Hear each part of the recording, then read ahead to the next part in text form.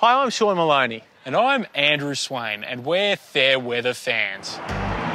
Well, we must be. We're supporters of Australian rugby. Only support them when you're winning. Drop them cold when they lose.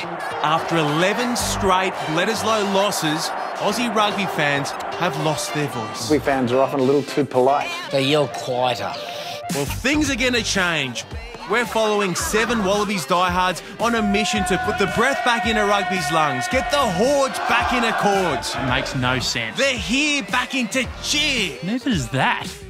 We've got Moala and Mopes, coaches of Para's women's team. Say, go Wallabies! Go Wallabies! Wallabies! We'll fix that problem. Ronnie, a rugby mum. That's not the image I want to portray for a Mossman mum. James from Sydney Uni. All right, let's cook some meth. Rowie, representing the corporates. Yeah, a lot of people come up to me and say they're keen, so they'll spread it out across their networks and, 20 people here, 20 people there, but, that's what we need. Tiana, a member of the Aussie Women's Sevens team. If we were to have a big party and it turned out like this, the atmosphere in the stadium would just be amazing. And Goldie, former GM of Manly Rugby Club and self-appointed Minister for Good Times. People love rugby, don't get me wrong. Rugby's a sport that people dig, right? They've started a supporter group for the Wallabies called the Gold Brigade and have the massive challenge to rev up the crowd for this year's Bledisloe. This episode, we'll be looking at ways to get Aussie fans to open their mouths and spurt out a footy ditty to rouse our rugby stadiums. So what is the sound of one paw clapping? Have Aussie rugby fans lost their voice, or are we about to discover the call of the Wallaby? Swaney, do Aussies sing? We kind of do. We'll sing the national anthem. Australians, all let us rejoice. We'll sing Happy Birthday. Happy birthday to you. Happy birthday to you. And if we're loose enough, we might even sing the occasional patriotic ditty. Time the kangaroo down, sport. Time the kangaroo down. Oh, that feels so wrong now. But it's always been a tough ask to get Aussies to sing in stadiums. It's just one of those mysteries. The English are much better at it.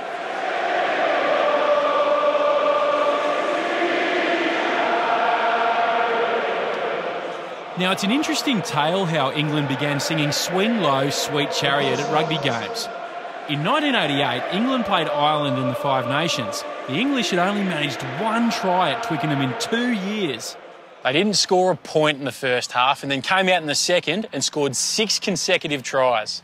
And then a group of boys, following a tradition from their school days, began to sing Swing Low, Sweet Chariot after each try was scored. Amused spectators caught on, and soon the chant could be heard around the stadium. It's a catchy tune. It is. If we're talking history, here's our version of that tale. This is the second Bledisloe Test, 1998, and Australia clinched the series when Jason Little scores the most unbelievable set-piece try ever.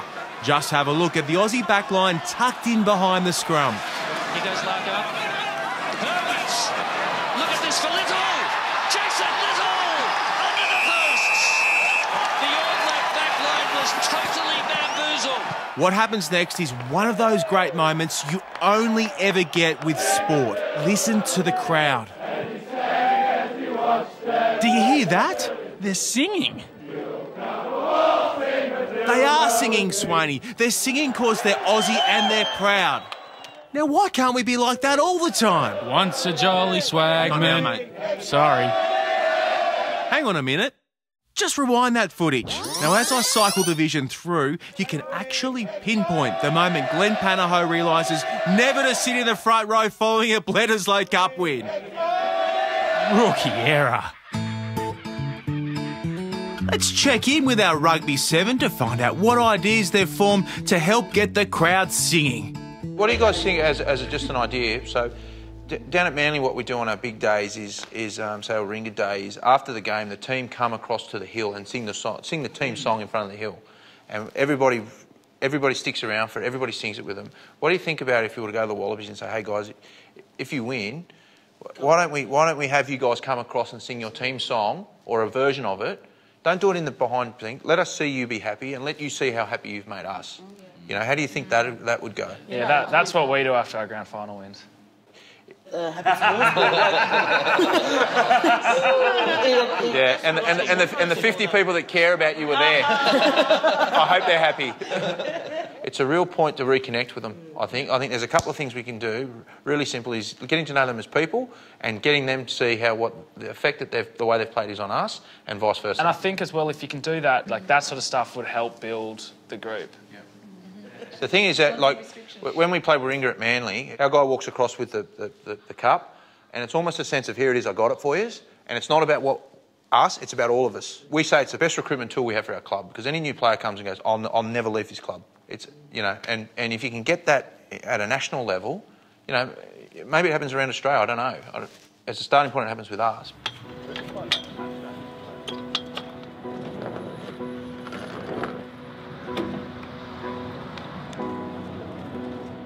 The Gold Brigade have been invited down to Wallaby's training by Mo's brother Taff, the current hooker in the team.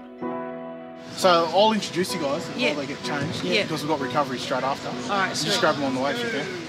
Guys, if you haven't noticed, there's a thing called the Gold Brigade going on with our game. I'm Ronnie. It's a chance for them to make some videos for their Facebook page. G'day there, Honey Badger here. Keen to see this Gold Brigade grow. An opportunity to share their enthusiasm and get a feel for what might work for the boys. Win, lose or draw. Yeah, just keep cheering. They've given us a few ideas in terms of chants and what they want. Oh, that's good. Swinging around the berets and stuff. So, oh, that's a good idea. Yeah, we'll get that on board. Yeah, and Seko Peke say he wants us to jump, you know, like... Yeah, he goes, I like that. When everyone's jumping in the stands, I was like, oh, we can make that happen. Yeah, I reckon we can do it. It's also a chance for us to gauge the reaction for the team song concept. Can you tell us about what you guys sing as team songs and things like that after games? We always sing the national anthem after win. So after every game, we get in a circle, and obviously anyone that's had a milestone or a big game leads us in that song. Nature's gifts of for that small moment in time, you get to spend it with the guys that you've worked so hard to get the result, and I think it's a really satisfying moment for me personally, just to be in that room with the guys that you've worked so hard, and the staff included, because they put in a lot of effort as well. It's one of the sort of traditions that are kept in the change room, so we get behind the national anthem and sing it, and there's a few good singers within the side. Would you guys, ever consider one day maybe singing the anthem with the Gold Brigade after a win or something like that, if it ever came to it? Yeah, would you definitely. be open to it? I think it'd be great, because at the end of the day, giving back to the fans, that's what it's all about. Anyway, to engage the fan base more would be awesome. I think you go to the game and you want to be a part of it, and they are a part of it, and we definitely respect that. So it'd be awesome, I think. Yeah, it'd be awesome I personally think it'd be awesome to imagine the tight end to still do it in front of the crowd, and he just sits up and just goes, Wanted more info. Bang, and we lead it off. How good. That'd be cool, but also you need the crowd to be behind it as well. It's a bit embarrassing when you start to go do it and everyone sits there just watching, just going. So we'd have to get the words up on the screens and things like that. No, it's an interesting one. Obviously the national anthem, but I think at a club level it's sort of special to the team and something we like to keep it that way.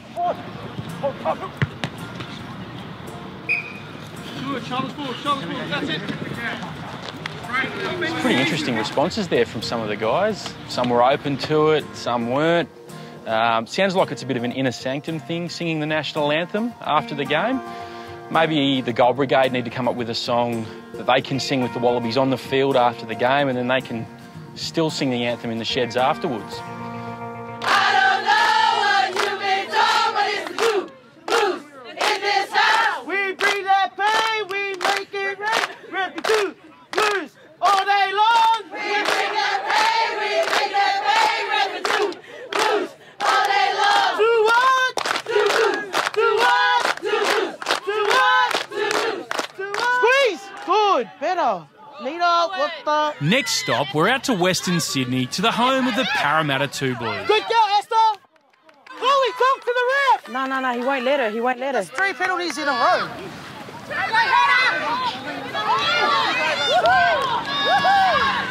Today is Back to Para Day, where former greats have returned to celebrate the club's heydays.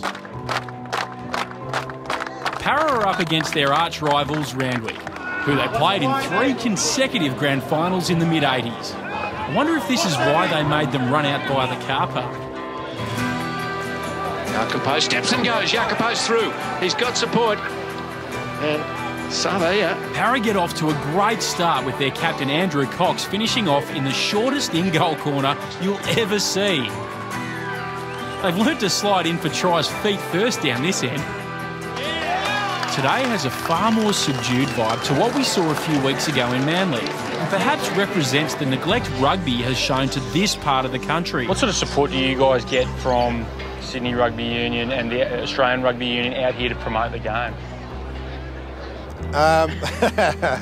Look, we're up against it in Western Sydney. Obviously, we've got the Western Sydney Wanderers who are incredibly popular. It came from nothing just 2 or 3 years ago, and they're doing extremely well. Rugby League, this is the Rugby League heartland. Aussie Rules, the West Sydney Giants are in the market as well. The AFL has something like 22 development offices in Western Sydney. I think we've got 1. We really need to get it going at grassroots rugby again, but we really do need a lot more support, just feet on the ground, to get out into the schools and get out and promote junior club rugby, which is where it all starts. About 15 out. Munro. Toa'asa. Still going. Toa'asa reaches out and scores. He loves it in the loose, the big fella. At half-time, Moala is recognised for her contribution to the club with lifetime membership. At 30 years old, she's the youngest ever person to receive the honour. I was actually shocked to get this award, but it's a major honour. Playing your bloody king over! I'm happy to get a chance to chat to one of rugby's all-time greats and get his thoughts on the game. Despite defecting to league mid-career, Ray Price returned to rugby upon retirement. I stopped playing about 5 years ago, but it was great. I enjoyed going overseas, playing against internationals again, and belting a few people. So, it was good. That's my involvement in union, and yeah, I'll always be involved in days like this when I can. What do you see as a difference to any other sports? They yell quieter. Do you reckon they need to yell louder? Yeah, the players have got to hear it. Absolutely. Hear it to inspire them, and if they don't hear it, it doesn't inspire them, and they get bored. I'll go 6 for $10. There you go. Thank you, sir. Beautiful. Thank you so And much. what Western Sydney Gala Day is complete without a meat tray raffle. Ready? Yeah.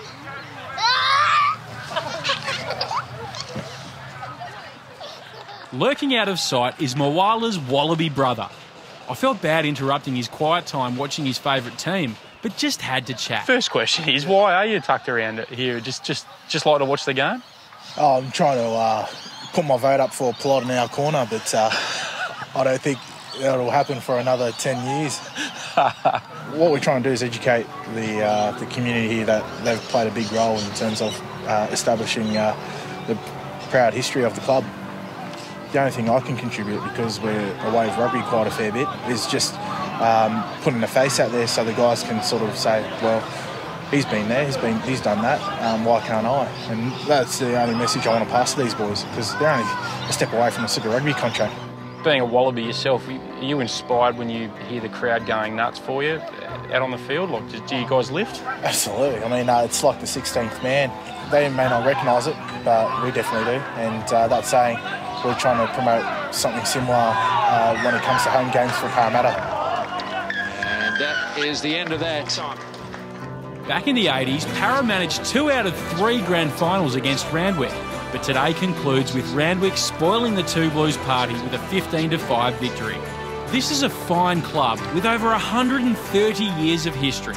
I'm hoping rugby's eminent revival will pour some much-needed funds into Sydney's west. And as the sun sets, I can't help but think, I never did hear that meat tray raffle get drawn.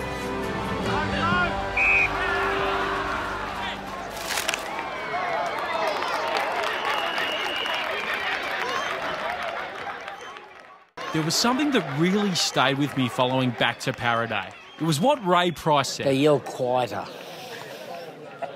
Is it true? Do rugby fans really cheer quieter than other codes? Look, as a general rule, I think rugby fans are often a little too polite. and a little too quiet. I would love to see the Australian fan base a little more vocal, a little more colourful, a little more out there in terms of a little more noisy. Australia is spread wide here. So let's test this theory. To do so, we have to go back to a time when Australian rugby's voice erupted. The Wallabies again have to hold on. Here it comes.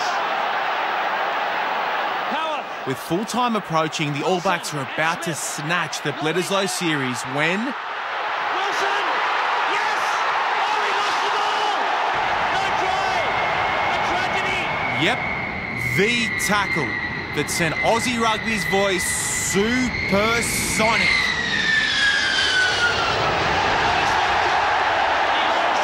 St Vincent's emergency reported 832 cases of permanent inner ear damage, including John Eales, who was on the field at the time.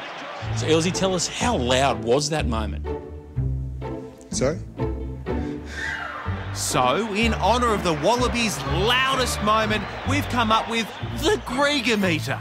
We'll be taking it to a number of sporting events to see just how many Georgia Bells rugby fans are lacking. It's not so much the scoring moments we need to monitor. It's when your team isn't on the offensive. That's rugby's problem.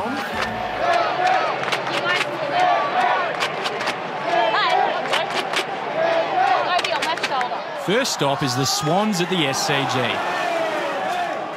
I've come down to a nice spot behind the goals to see what level of cheering we'll get. So it's at a bit of a quiet part in the game. It's pretty ambient. There's 1 point in it. It's tight, but not much going on. But it's still pretty high in Georgie bells. The readings are still pretty high. It's a good atmosphere. AFL has the advantage over other footy codes in that points are scored often. It's a goal. It keeps 100. Remember, it's the moments between major scoring that we're interested in. That's the area that rugby fans really need to address. My highest reading for the afternoon was 102 Georgia Bells. But what about a league crowd? Last episode, Sean took the Grieger meter to the State of Origin match at ANZ Stadium. Straight off the bat, Blues are on the Maroons try line. We're almost cracked 100 Georgia Bells. We didn't get close.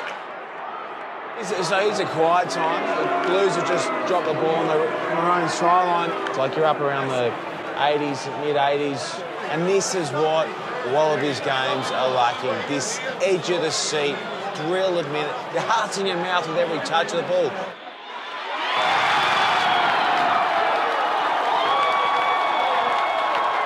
Back to 100.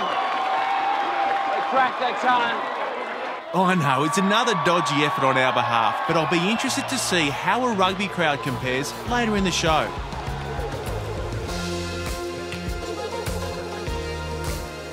The guys that are getting picked are playing the closest to their potential. You'd like to think that every player's got more in them. It's the morning of the first Wallabies test of the year, and there's a lot of optimism building for the new-look Aussie team. No one's more excited than James. So we're going up to Brizzy because one of our best mates from school, Sam Carter, is making his debut. So all 5 of us are now on our way up there. Just sort of one of those things. You know, it's not often you get a mate, if ever you get a mate that's now playing for the Wallabies. It's sort of one of those once-in-a-lifetime things. Yeah, so there's a couple of photos here. You can see little Sammy Carter right there. Back in Year 7, when in the 13s. He was a tall bean second row back then. There's another one here. This would have been when we were in Year 11. And there's little Nick Phibbs as well. Hasn't changed much. So no, it's good to go up there. Hopefully he kills it and puts in a strong performance and keeps his spot. This was back in my prime. I don't think my career has gone very downhill since then. There's a few blokes who've done a lot better than I. One of the Wallaby stars, one of the former stars, a couple of Super Rugby guys as well. I got to play, so we're playing at 1:30, finish at 3, and then it's a mad rush to the airport. Flight's at 5, so I think I get there at 6, get a cab, and then straight to the game.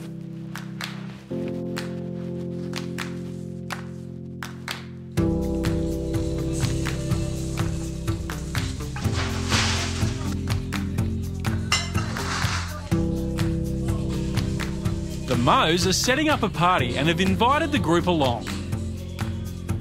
The girls have been cooking all day in preparation. Mo's brother Mika has been given a simple but very important role for the afternoon. This is rugby Tongan style. I'm really looking forward to the cultural experience, if not a little nervous at how much food I'm going to have to eat. Hope you came on an empty stomach. Yeah, do you like our projector? That's Mopes's and Kitty's idea. Welcome to Western Sydney. Yeah, Western Sydney. Here's to the west. Here's to west. Oh, you mean the spit? Yeah. There's too much pork already. Just leave that.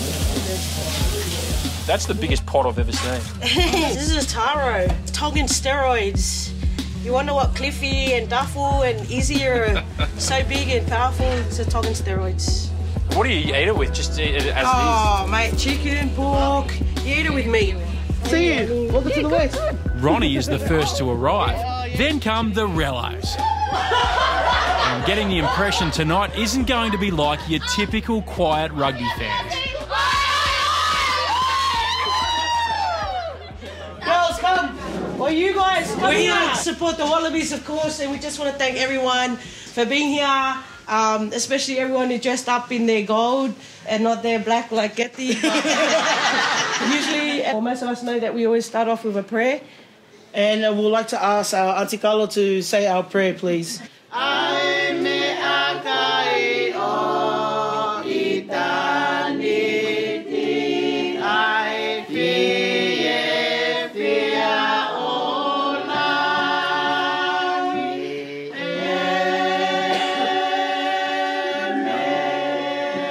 So to eat, guys. I've never experienced anything like that before. You know, I don't know if it's rugby related or I think it just might be culturally for them and their families. So, yeah, it's pretty amazing. And then came the moment I'd been waiting for all night. Look at all this food. A mix of raw seafood and hot pork.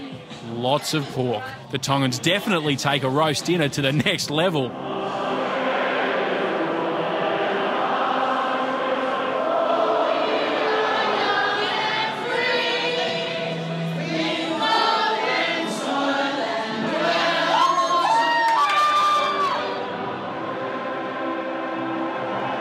What an emotional moment there for Sam Carter, his first test match for the Wallabies.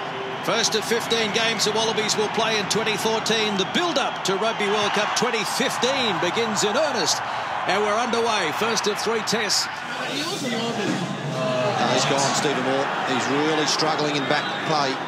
Tatafu Pilota now is ready to come on. White. Palu. Hands it off to Simmons. Folau. Dummying. Israel Folau in for the try.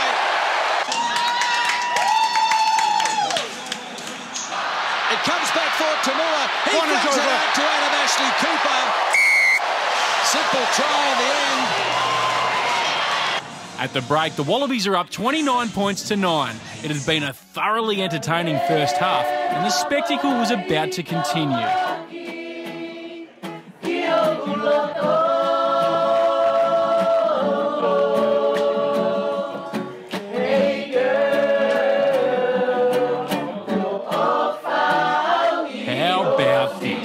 If we need to know how to get the Gold Brigaders to sing, maybe this is the first place to look. Half-time entertainment has turned into second half entertainment because the game's already started back in the second half. I wonder how the ambience is in the stadium. How's the Grieger meter going, Shawnee? I've got to say, you know, like France are right on the Wallabies line and the Georgia Bells are right down, and if the Wallabies going to have any hope of beating the All Blacks, you know, the crowd's got to get in on a bit more. Look at our numbers. We're down around the 74 mark. Look at baby snoring. That's exactly what we feared. It's the moments between scoring plays that rugby fans need to action. But what about at try time? Ashley Cooper, Folau. Swaney, Nick Cummins goes in right in front of me and we just pipped the 100 Georgia Bells. Beauty. That's what we need more of. A bit more of that for the full 80. The new look Aussies continue to rein in tries, and we've proven that when we want to, we can cheer as loud as any code. We've just got to make it happen.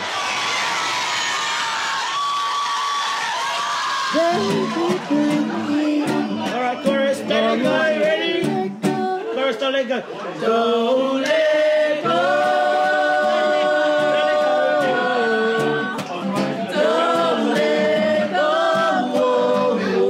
What a terrific experience tonight here at the Mo's Place.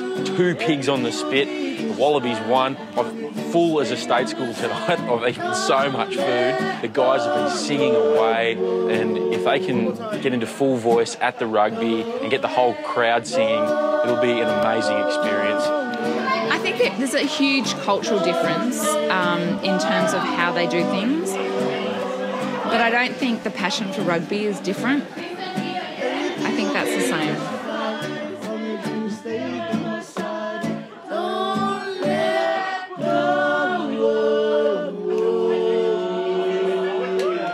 I tell you what, Shawnee, I am so pumped by this new breed of Wallaby. They're absolutely killing it at the moment. I can't wait for that test match against the All Blacks. And I tell you what, if you're in the crowd, if you're in the stadium and you're wearing gold, make sure you're going nuts for your country. Join the chorus and go to facebook.com/The Gold Brigade. Follow the links to Ticketek and get your ticket. It's going to be the biggest Bledisloe in a decade. It's going to be awesome. Can't wait.